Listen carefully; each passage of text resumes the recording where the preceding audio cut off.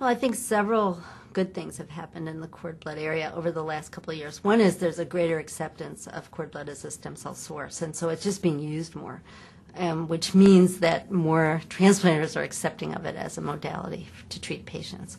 And that's great because more patients are getting treated.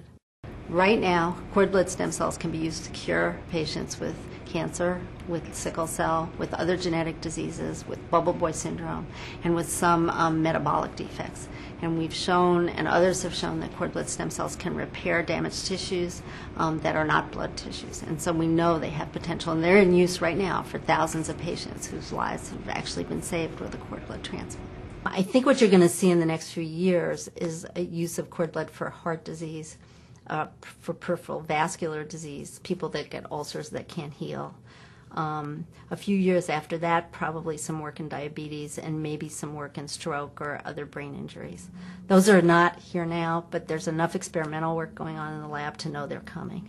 What drives me is the patients that I can't help right now. So even though I've seen great things happen, and those are wonderful things, what keeps driving me is the people that I can't help enough.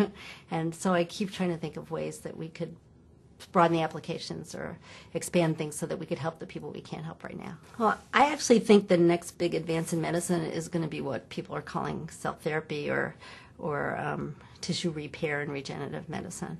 I think not that drugs aren't important and that we won't continue to see new drug development. I think we've exhausted sort of the big explosion of drug development, and that now there are things drugs can't do that cells can do.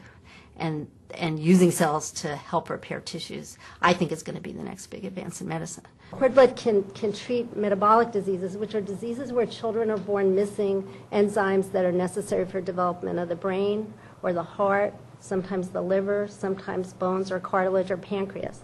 And it turns out that cord blood cells have cells of those origins in them, and that they can repair tissues that are damaged, that are not blood tissues. And right now, we're not smart enough to know how they do it. We can put the cells in someone's body and they go to work.